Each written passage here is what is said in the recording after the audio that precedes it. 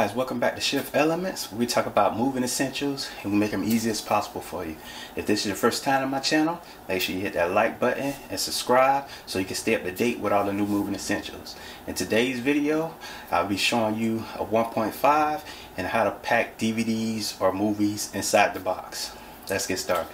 Okay guys, so the first thing you need to do is you take some paper, I always fold up one piece. I fold it in half, and I fold it in half again and lay it, and it usually fits in the bottom of the box. So what you want to do is you want to stack the DVDs in like so. You could do another row here, and you would come all the way up.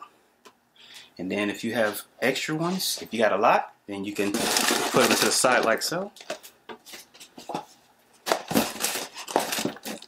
And then once you went all the way up with the DVDs or movies or games, then you can actually stack them on top of each other like so, all the way up. And then once you get them all the way to the top, if you have any extra space, then you can put a couple across the top, seal it up like so, tape it down. So that's just a little quick tutorial on how to pack DVDs, movies, and books into a box.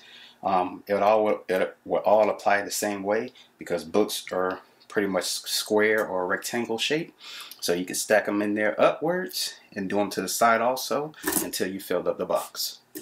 So that's how you pack DVDs, books, CDs, games, stuff of that sort into a 1.5 box.